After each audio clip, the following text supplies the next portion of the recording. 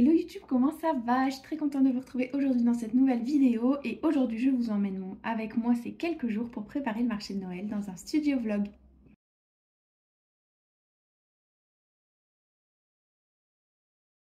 Bienvenue dans cette nouvelle vidéo où du coup vous allez me suivre ces quelques jours, c'est la catastrophe. Je dois préparer tout mon stock pour le marché de Noël, j'abuse parce que j'ai quand même déjà fait pas mal mais j'ai encore beaucoup de choses à faire, notamment tout ça pour le marché de Noël et nous sommes vendredi et il est 16h30. Et voilà. Et le marché de Noël, c'est... en gros, il faut que je sois prête. Demain, à 18h, il faut que je sois prête. Parce que demain soir, mes parents viennent manger à la maison. Donc, il n'y a pas d'autre choix, quoi. Et le marché de Noël commence à partir de 10h dimanche et se termine... on peut arriver à partir de 9h. Je ne vais pas me lever. Honnêtement, je me lève pas tôt pour faire des créations. Ça, j'avoue que mon sommeil est très important. Donc c'est parti. J'ai plein de choses à faire. Notamment les porte-clés. J'aimerais bien refaire un petit stock de... Enfin, un petit stock. 1, 2, 3, 4, 5, 6, 7, 8, 9, 10, 11, 12, 13. 13 porte-clés. Donc un bon stock de porte-clés. J'aimerais bien revoir un petit peu pour faire les boules de Noël. Je vais mettre mon pull parce que j'ai froid. Faire des boules de Noël de chaque couleur. Pour pareil qu'on ait un petit stock au cas où. Hop. Et puis faire des petites boîtes à explosion. J'aimerais bien savoir en faire 4. Et puis faire quelques cartes de Noël. Ça, je me dis que ça ira en fait le plus long à faire. Ce sera vraiment les porte-clés. Donc je sais pas si les porte-clés je les fais aujourd'hui et je mets la résine demain. Ou si je les fais, je consacre ma journée entière, ma soirée entière aux porte-clés. Sachant que au moins comme ça aura bien le temps de sécher. Parce que si je les fais demain, ça va être un peu embêtant de les emballer directement. J'aime bien que ça sèche un petit peu aussi à l'air libre. Même si la machine UV elle a fait tout son travail, voilà. Donc je sais pas trop, je vais voir ce que je fais. Mais tout d'abord, j'aimerais vous montrer des petites choses. J'ai été chez Action parce que j'avais besoin de refaire mon stock dans les boules de Noël dorées. Idéalement, ça aurait été de refaire mon stock dans les boules de Noël dorées et rouges, mais il n'y avait plus de boules de Noël rouges chez Action. Du coup, ce sera seulement des boules de Noël dorées. Enfin, j'ai pris le paquet de boules de Noël dorées. Ensuite, j'ai pris surtout des blocs de papier. Blocs de papier parce que je me rends compte que j'ai de plus en plus de demandes et de moins en moins de papier intéressant, notamment pour faire des boîtes de naissance. Du coup, j'ai refait le stock un petit peu. J'avais déjà vu certains de ces blocs, mais je m'étais dit, oh, ça m'intéresse pas trop. Finalement, j'ai des demandes assez particulières, ou du moins des demandes qui m'attiraient, enfin des papiers qui m'attiraient pas trop, mais en fait les demandes demandent ce genre de papier là. Donc je me dis que je vais acheter les papiers à chaque fois, les nouveaux blocs de papier à chaque fois que je les vois. Ça va bien plaire à quelqu'un un jour. Donc du coup le premier bloc de papier c'est le rose. Je vais pas dire le nom parce que j'ai un accent un peu nul. C'est un rose comme ça trop beau et je me dis... Je vais passer en cours rapidement. Ouais, c'est très rapide, ça sert même à rien ce que je vous fais. Mais je me dis que pour faire les albums photos de classe, ça peut être de trop jolis papiers, surtout celui-là, il est trop beau. Ou même une boîte de naissance, hein, mais pour quelqu'un qui aime vraiment le rose pétant. Ça peut être une trop bonne idée pour les albums photos de classe, comme les papiers ils sont seulement recto. Ensuite, j'ai pris ce bloc de papier là, ça fait longtemps qu'il y est. Je l'aimais pas trop, mais on m'a demandé une boîte la dernière fois. Enfin, pas la dernière fois, mais je vais faire une boîte avec des fleurs vintage et notamment des roses. Et en fait, je me rends compte que j'ai pas de fleurs vintage. Donc, j'ai pris ce papier là, sans pour autant, enfin ce bloc de papier là, sans pour autant forcément les utiliser pour cette boîte. Mais au moins, je me dis que ça va bien plaire à quelqu'un un jour. Ensuite, j'ai pris... Pardon. Ce bloc de papier là, le Flowers, j'avais dit que je disais pas, son accent est horrible, qui est plutôt dans les tons marron, qui est vraiment très beau. Je vous ai même pas montré la couverture, franchement je le trouve très beau. Par exemple ce papier là est canon, autant pour une boîte de, je pense pas forcément de naissance, parce que je trouve que c'est des papiers quand même qui sont assez... qui correspondent pas à une boîte de naissance, mais surtout pour faire par exemple une boîte souvenir ou un truc comme ça, je pense que ça peut aller très bien. Et il y a du foil doré orange à l'intérieur. Ensuite j'ai pris celui-là, pareil, pour faire un album photo de classe. J'ai 2 albums photo de classe à faire, mais en fait vraiment j'arrive pas à trouver les papiers qui peuvent aller avec. Là je me dis que c'est assez enfantin et tout. Il y a genre ça, ce papier là il correspond 100% à l'album photo de classe, donc je me dis que ça peut être cool d'en faire un comme ça. Ensuite j'ai pris celui-là qui est un peu plus hippie et dans les tons un peu plus pastel. Pareil, c'est des papiers qui sont seulement recto, donc c'est génial. Il y a un peu de tout niveau design et coloris, donc très bien aussi. Ensuite j'ai pris ce bloc de papier là que j'adore vraiment, il est trop canon, je l'adore. Et du coup je l'ai pris en double parce que je le trouvais trop beau et que je me dis que j'aimerais bien faire plusieurs projets avec, et du coup il me fallait les doubles. Pareil, c'est aussi des pages seulement recto, donc ça c'est trop bien. Et il y a du foil un peu bleu, trop beau, franchement j'adore. Des petites fleurs de ce style là, le papier, oh, il est magnifique pour une boîte de naissance toute douce et tout, waouh, trop beau. Et le fait de justement en avoir acheté 2, ça me permet au pire de faire d'utiliser plusieurs fois le même papier pour la même boîte de naissance. Donc voilà, franchement celui-là c'est vraiment un coup de cœur. De toute façon je l'ai vu, je l'ai direct mis dans mon panier, du coup j'en ai pris 2. Ensuite j'ai pris, enfin pour terminer avec les blocs, j'ai pris celui-là. Je trouve que là les blocs ils sont assez enfantins mais tournés un peu plus girly. Donc mais j'aime bien. Et là ce bloc de papier pareil, il est trop beau. Pareil pour un album de naissance, ça va, enfin un album photo de classe, je trouve que ça correspond parfaitement. Donc voilà. Ensuite j'ai pris ce petit bloc de papier calque qui est trop beau. Il y a pas mal de design à l'intérieur dans les tons marrons, notamment celui-là que je trouve vraiment trop beau. Hop.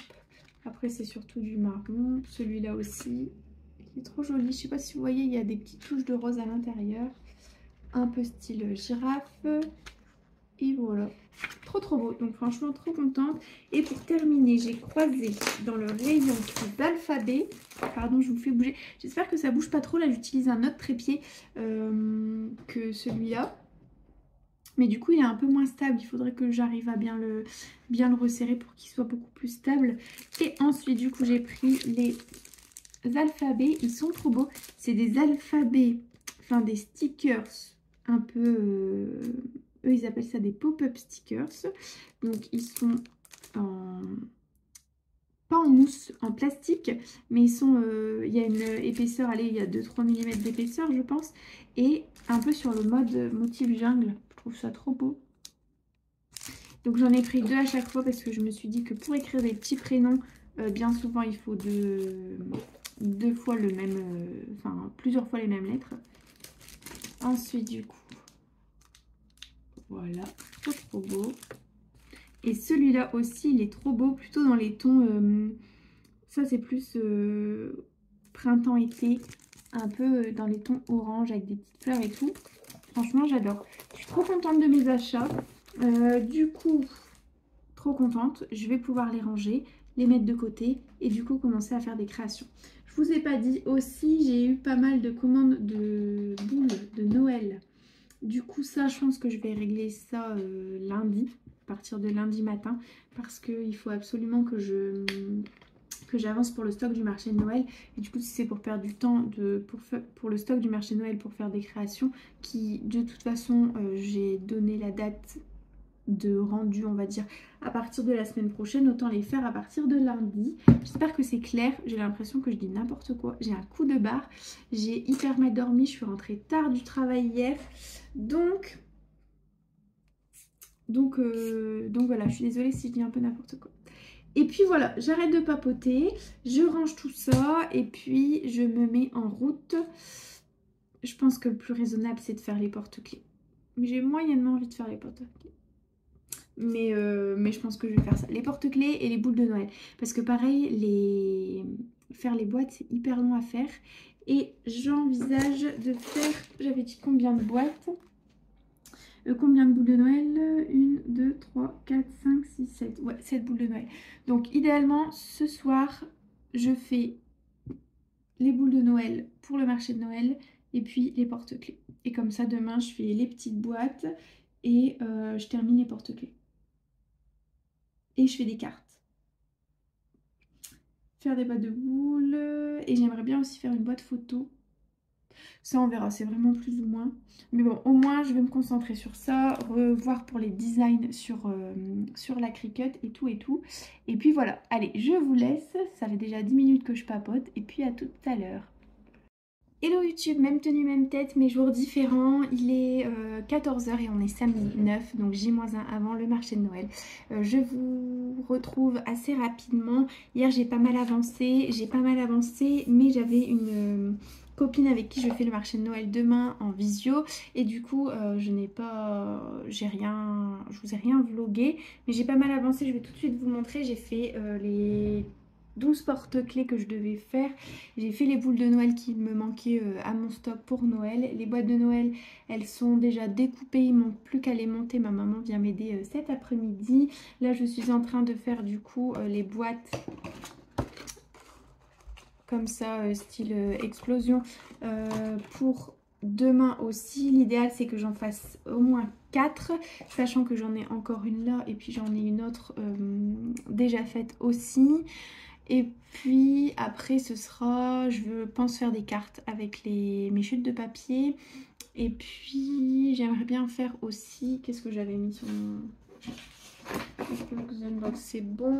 Et je m'étais dit, j'avais fait ce petit calendrier perpétuel l'année dernière. D'ailleurs si jamais ça vous intéresse, je vous en avais fait un tuto avec la collection. C'est une collection américaine, mais je sais plus de qui est, je trouve, trop belle. Et en fait, là, ça se décolle un petit peu, donc il faudrait que je recolle. Mais sinon, le reste, c'est des pages simples comme ça. Et je me dis, pourquoi pas mettre un petit calendrier, janvier, février, mars, avril, mai, juin, etc. Il me semble qu'il y en avait 12. Donc pour faire un style de calendrier perpétuel, pourquoi pas. Je me disais que je pouvais faire ça en plus. Ah bah non, ce sera non parce que je vois que là c'est totalement décollé. C'est marrant, d'un côté ça tient nickel et de l'autre c'est totalement décollé. Non, donc je l'utiliserai pas, bon dommage. J'aurai pas le temps je pense de bien refaire tout. Mais j'avais pensé à faire ça, mais du coup c'est mort et voilà. C'est déjà pas mal comme programme. Je vais vous montrer tout de suite mes porte-clés. Du coup, je vous montre ça là. Normalement, c'est en dessous avec ma machine à UV. Le fil est tellement court qu'on peut pas trop l'utiliser sur le bureau. Du coup, je fais ça par terre. Et voici les porte-clés, mamie d'amour, maman d'amour, etc. Je continue à les passer à la machine UV parce que je trouve que le fini est pas totalement... Enfin, la résine n'est pas totalement sèche, je trouve. Dans tous les cas, j'ai déjà mis les anneaux avec les petits pompons. Il restera plus qu'à les coller, enfin à les assembler avec le porte-clés. Et puis, j'ai déjà fait les petites feuilles de papier. Donc, en fait, si jamais vous n'avez pas encore vu, ça ressemblera à ça. Hop, ici, l'anneau est accroché avec une petite cordelette et un nœud. Et puis, le porte-clés ressemble à ça. Donc voilà, comme ça les papiers sont déjà faits. Ici les pompons sont déjà mis, ça me fait gagner un temps fou. Derrière j'ai déjà mis ma petite étiquette. En fait il ne restera plus qu'à assembler les porte-clés et puis les mettre dans le sachet. Comme ça c'est nickel, ça va hyper vite à faire. Et voici aussi du coup la boîte que je suis en train de faire. Donc la boîte à explosion qui va se fermer comme ceci. Je trouve trop beau le papier, je sais pas, ouais là vous allez bien voir. C'est du papier blanc avec des lignes rouges, mais rouges en relief avec plein de paillettes. Et le couvercle, je pense que je vais le faire noir. Il faut vraiment que j'essaye de voir ce que ça fait monter. Ça me permet d'utiliser mes chutes de papier noir et en plus d'avoir un couvercle qui ressort. Je pense mettre un petit liseré rouge sur le couvercle ou quelque chose comme ça. Et à l'intérieur, alors si jamais vous avez déjà vu cette boîte là à une main, j'espère que je vais, ouais, je pensais faire en petit cœur aussi là comme ça on sait mettre des petits mots et puis ce qu'on veut. Et du coup je pensais faire des petits cœurs dans ce papier là parce qu'il me reste encore des chutes ici, donc les découper à la Cricut et ensuite faire des petites pochettes pour glisser les petits cœurs en noir. Je pense que ça peut être assez cool, donc je vais essayer avec ça.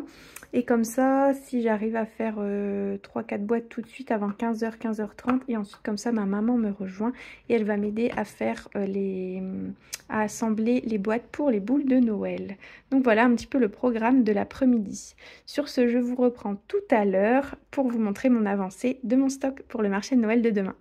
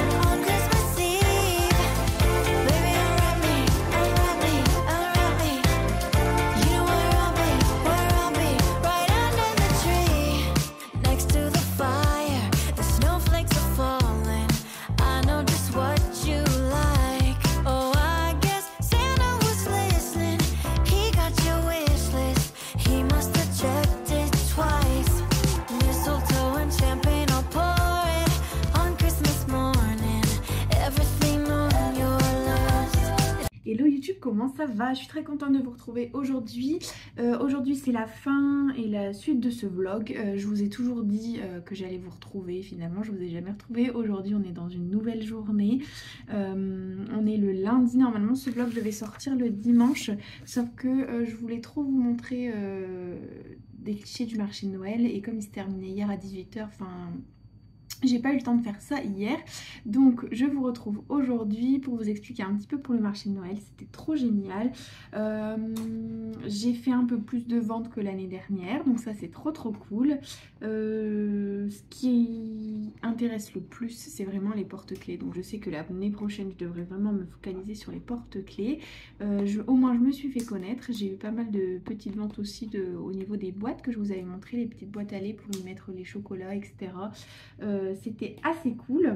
Donc voilà pour ça. Je vais vous mettre tout de suite là les petites vidéos du marché, de la présentation de mon stand et tout. En plus le marché de Noël c'est donc ça en salle et ils ont créé des grands chalets en contreplaqué en bois. C'est trop beau. Ça rend trop bien, franchement je suis trop contente. Ça s'est amélioré par rapport à l'année dernière parce que l'année dernière il fallait un peu se pencher au-dessus de l'étal pour bien voir les créations, tandis que là ils ont mis la table à hauteur, donc c'était vraiment trop bien. Et puis voilà. Voilà pour le marché de Noël. Aujourd'hui du coup je vais vous prendre avec moi, je travaille cet après-midi. Du coup il est 11 h déjà, je dois faire quelques modifications. En fait je me suis trompée, c'est totalement ma faute. D'habitude je vérifie, mais vraiment je vérifie tout le temps. Au niveau des boules de Noël, quand je fais les noms et les prénoms, je vérifie. Donc je note toujours tout. Je vais récupérer la boîte. Je note toujours tout à la base sur mon petit carnet. Donc la commande se passe, je note sur mon petit carnet et ensuite je fais les boules et ensuite je vérifie que les boules correspondent bien, pas au petit carnet mais sur Messenger. Ou là où la personne me passe la commande. Et là, la personne m'a passé la commande et je me suis dit, oh, je me suis jamais trompée, je vais y aller, je me fais confiance et voilà. Et en fait, finalement, j'aurais dû quand même vérifier. J'ai mis un I au lieu d'un Y et j'ai pas mis de H. Donc vraiment, il n'y a rien qui va. Donc là, ce matin, je vais refaire ces boules de Noël là. En gros, c'est juste vraiment ces deux boules de Noël et... c'est les deux premières lettres qui pêchent. Donc au moins j'ai juste enlevé les deux premières lettres. Je vais les réimprimer avec la Cricut. Et puis je vais les recoller comme ça. Ça, ce sera fait. La commande, elle sera terminée. L'idéal, c'est que j'ai pas mal de toutes petites commandes d'une ou deux boules que j'envoie assez rapidement. J'ai une nouvelle commande avec 18 boules. 18 ou 20 boules. Pour une table de Noël pour ma belle maman. Du coup, il faut que je fasse ça également. Et puis Et puis voilà. Je réfléchis, je pense, enfin la commande des 12 boules de Noël, ce sera vraiment pas aujourd'hui. C'est pour Noël, donc j'ai le temps de faire ça. J'ai le temps de faire ça. Et il faudrait que là je fasse les deux ou trois commandes en plus. J'ai aussi une nouvelle commande de Noël de 9 boules, je sais plus si je vous l'avais dit là en vlog. Et puis voilà. Je papote, ça n'avance pas. Puis là, je vais tout de suite faire les boules de Noël, améliorer les boules de Noël sur lesquelles j'avais fait les petites erreurs d'écriture. Et aussi, je voulais vous montrer, en fait, j'ai réalisé les petites cartes hyper rapides à faire samedi soir. Je me suis rendu compte, je me suis dit, mince, j'ai que 5 cartes, ça sert à rien. J'ai eu un moment de stress et je me suis dit que j'allais jamais en avoir assez, etc. Finalement, j'en ai vendu une sur les 6. Et du coup, enfin sur les 6 que j'ai faites, les 6 nouvelles. Et du coup, j'avais fait ça avec des chutes de papier. C'était hyper rapide. C'est des petites cartes vraiment toutes petites qui mesurent 10,5 sur 10,5. Elles sont trop mignonnes, je trouve. C'était avec des chutes de papier que j'ai retrouvées. Une bande de papier blanche comme ça que j'ai plié en deux. Ici j'ai mis un papier que j'avais pareil qui était des chutes qui datent de l'année dernière. Ça vient du... J'avais fait un mini album avec et du coup il me restait des chutes comme ça. Donc j'ai utilisé ça et j'ai utilisé des tampons. Et ça rend trop bien je trouve. Donc là j'avais mis un bout de ruban parce qu'il restait un petit bout une petite plaque blanche. Et voilà un petit peu. Et là le ruban il est en velours, il est trop beau. Ça ressemble à ça, franchement je suis assez contente du résultat. Et voilà, et la planche de tampons, je sais plus où je l'avais trouvée, enfin je sais plus de quelle marque elle est, je pense Artemio. Et elle vient de... J'avais acheté sur Vinted, elle est trop belle. J'avais oublié que j'avais cette planche de tampons, mais franchement, je sais pas ce que vous en pensez, elle est trop belle. Donc j'ai utilisé cette planche de tampons là, et cette planche, ça il me semble que ça vient de chez Artemio aussi, et ce joyeux Noël là. Ça rend vraiment trop bien. Je suis trop contente. Donc voilà un petit peu pour aussi les nouveautés que j'ai fait pour le marché Noël. Et je vous avais montré ou pas mes boîtes à explosion? Je vais vous montrer ça tout de suite aussi. J'ai aussi fait des boîtes à explosion. Donc cette petite boîte là qui je trouve est trop mignonne. Le capot il est noir. Ici vous avez un petit ruban, c'est les rubans de chez Action. Là il est un peu en velours pailleté, il est trop beau. Et quand vous ouvrez à l'intérieur ça ressemble à ça. Et j'en avais fait 4, j'en ai vendu une. J'avais fait une dans les tons blancs, une dans les tons aussi dorés. Donc qui ressemble à ça. Et quand vous ouvrez ça fait ça. Et j'avais fait une, on va dire, un peu plus traditionnelle. Avec un sucre d'orge rayé. Et quand on ouvre ça fait ça. Je trouve que ça rend trop bien. Et donc voilà pour mes petites boîtes de Noël, idéales pour y mettre un petit cadeau, glisser un petit mot et tout. Trop contente. Et puis voilà, après le reste, vous aviez vu toutes mes créations, hein, j'avais rien fait de plus. Si jamais vous voulez voir toutes les créations de Noël que j'avais emmenées au marché de Noël, notamment, n'hésitez pas à aller voir ma vidéo que j'ai publiée, je crois que c'est le 1er décembre, sur mon stock de Noël. N'hésitez pas.